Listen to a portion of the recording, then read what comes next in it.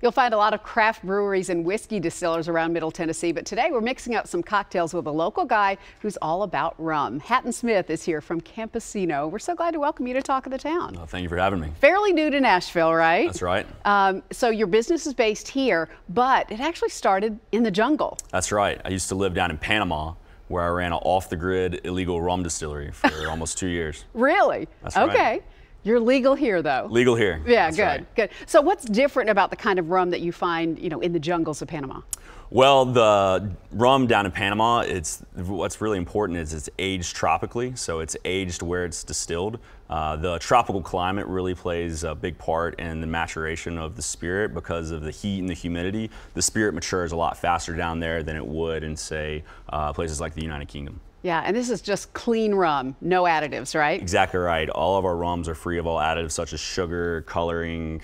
Oftentimes producers will add thickeners like glycerin, and both these rums have none of that. I love it. All right, we're going to mix up a couple of drinks. It sounds really delicious. Sweet tea mojitos. That's right. I love it. Yeah, this is like a twist on almost like a new Southern classic. So it starts with 2 squeezes of a lime. So we'll cut a lime in half, and we'll put 2 full lime squeezes in there. And what we're gonna make today is in a big pitcher. So if you're hanging out by the pool, if you're with a bunch of friends, this is a great recipe to really kick off the summer. Yeah. So after you squeeze the 2 limes in there, you just dump them right into the pitcher, and you want to take a big healthy handful of mint. Smells so good. Yeah, rip it apart a few times to kind of open up that oils, drop it all into the pitcher.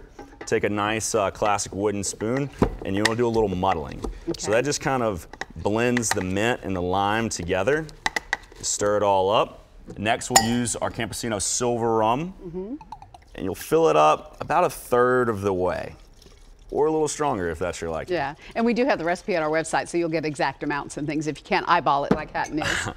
Once you got the rum in there, you'll want to go and stir it again, really kind of mash some of those limes, but you really don't want to bruise the mint. You just kind of want to express the oils. Okay. Next thing you'll want to do is add ice and fill it all the way to the top. This ice will melt a little bit, creating a slight dilution, which is great for the cocktail. And then after that, you simply just fill it to the top with sweet tea. Oh, wow. That's great. You like the Arizona sweet tea? It's a good one. It's the one that you can find pretty relatively. Being from Birmingham, I like Milo's. Me too. I was just going to say, I think that'd be so good in this. That's right. Yeah. Once you got the sweet tea in there, once again, give it a nice stir, a nice muddle, mix all the mint, and you can see it comes out to be, a pretty cocktail. That's great. Tell you what, can I pour this one up while you make the old-fashioned? For sure. Okay. All right, so we're making an old-fashioned with rum. That's right. Nice. So this will be a rum old-fashioned, so it's a little twist on a classic. You'll fill the glass up with about 1/3 of the way with rum, really about 2 ounces. Next, you'll add 2 dashes of Angostura bitters and 2 dashes of orange bitters. And what I love about this cocktail is we make it with a little bit of local honey. So I'm a huge honey fan. You just squirt a little bit of honey down in there, and that'll be your sweetener. Next thing, top it with some ice, and you'll spin it for about 30 seconds. And that'll kind of get all the things emulsified, exactly. Get the honey diluted. Yeah. Yep, it'll also just dilute the cocktail. And the really key is garnish it with a lemon peel. I love it. That looks delicious. Okay, Here we go. Here are both of them right here, and they look yummy.